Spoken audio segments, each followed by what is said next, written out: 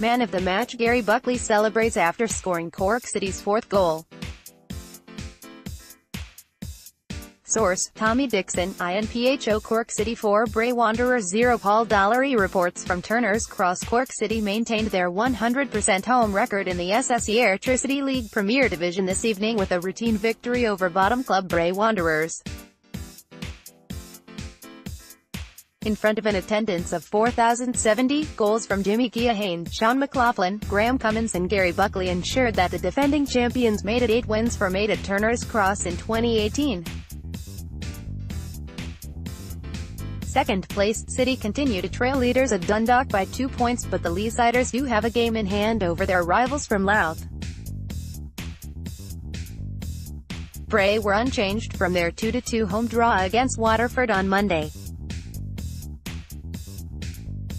The City team showed 2 changes from last weekend's stalemate in Derry. Conor McCarthy returned in defence in place of Alan Bennett, while Kieran Sadlier started in a wide attacking role at the expense of Carl Shepherd. Jimmy Keohane gives City the lead. Source: Tommy Dickson, INPHO. In an opening half that lacked intensity, the home side were in front after just 3 minutes. Barry McNamee's pass split the Bray defence open and Keohane poked the ball beyond Evan Moran. The champions were in the ascendancy throughout the first half. McNamee and Kieran Sadlier both had shots on target which were comfortably saved by Moran.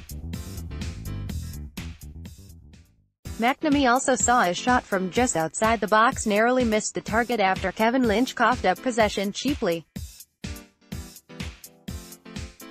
Bray gradually played their way into the contest, with Gary McCabe central to most of what was positive about the Seagulls. His long-range free-kick kept City goalkeeper Mark McNulty alert, before 2 separate dead-ball deliveries from the ex-Shamrock Rovers man found the head of Sean Heaney, who was unable to direct either effort on target. McLoughlin headed wide from a Sadlier corner on the half-hour mark, but the young defender doubled City's lead just before the break. McNamee's corner was headed back by Buckley towards Cummins, whose flick-on fell into the path of the 21-year-old centre-half, who finished emphatically with a half-volley. Lynch surged forward and had a decent attempt to pull a goal back for Bray on the stroke of half-time. His powerful shot from 25 yards stung McNulty's fingertips, but the City goalkeeper reacted swiftly to gather from the rebound. Cork City's Kieran Sadlier and Dylan Hayes of Bray Wanderers battle for possession. Source: Tommy Dickson, INPHO. John Caulfield's side were handed a glorious chance to increase their lead just 3 minutes after the restart. Bray goalkeeper Moran was robbed of possession by Sadlier after failing to control the ball on the edge of his box, but with an open goal at his mercy, the former Sligo Rovers winger lifted his shot over the crossbar. City's third goal did arrive in the 64th minute, however, and again Moran will feel he should have done better. His attempt to punch away a Sadlier cross resulted in the ball falling to Cummins in the 6-yard box, leaving the striker with a simple task to score his 9th of the season. McNulty had to make a good save to deny Corey Galvin a goal against his hometown club, before City's fourth arrived in the 75th minute.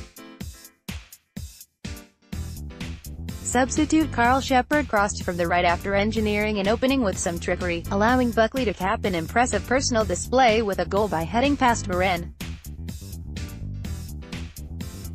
Bray threatened in the final minutes as City were forced to play with 10 men after Conor McCormack picked up a knock when all 3 substitutes had already been used.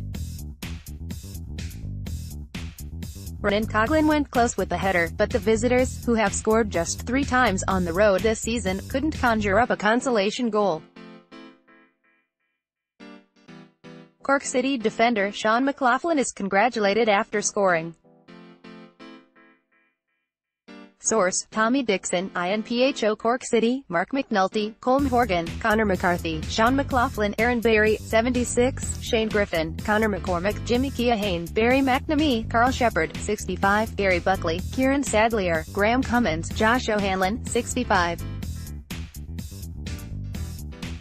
Bray Wanderers: Evan Moran, Dylan Hayes, Connor Kenna, Dara Gibbons, 79, Sean Heaney, Kevin Lynch, Paul O'Connor, Dan McKenna, Daniel Kelly, Shane Flynn, 83, Gary McCabe, Ger Pender, 69, Corey Galvin, Ronan Coughlin.